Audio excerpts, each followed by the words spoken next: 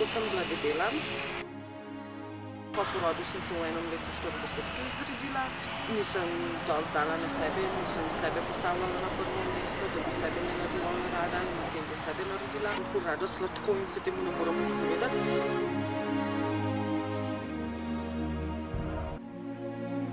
Do zdaj sem poskusila s takimi dietami. Sicer eno sem malo bolj kratko, ko je bila samo 3 tedenske. Odpovedala sem se kruhu, pa da sem jedla 5-krat na dan oziroma 6-krat na dan po malo, kar je dejansko učinkovalo.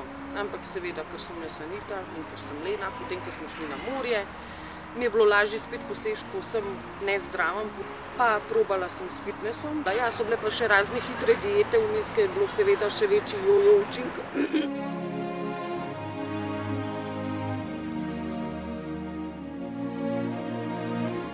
Takoj, ko sem nehala z dieto, sem začela seveda normalno jesti.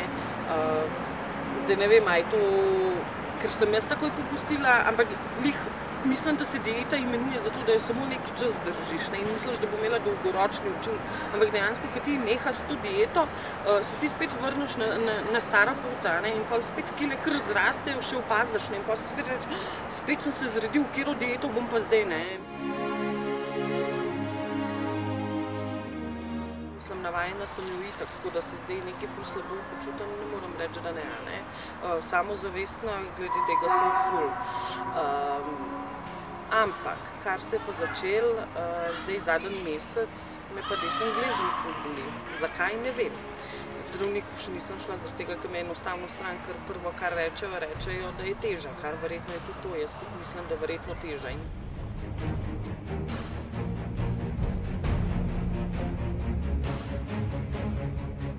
Predstavljam si imeti kile oziroma še več, pa biti stara 38 let, 10 let čez zdaj, in kakšen zgled dajem s tem svoji hčerki.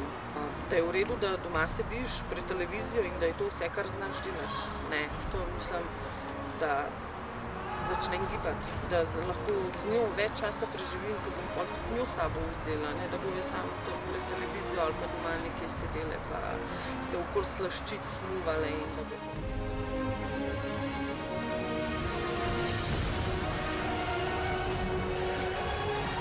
Od svoje preobrazbe pričakujem to, da seveda itak prvo, da bom izkušala.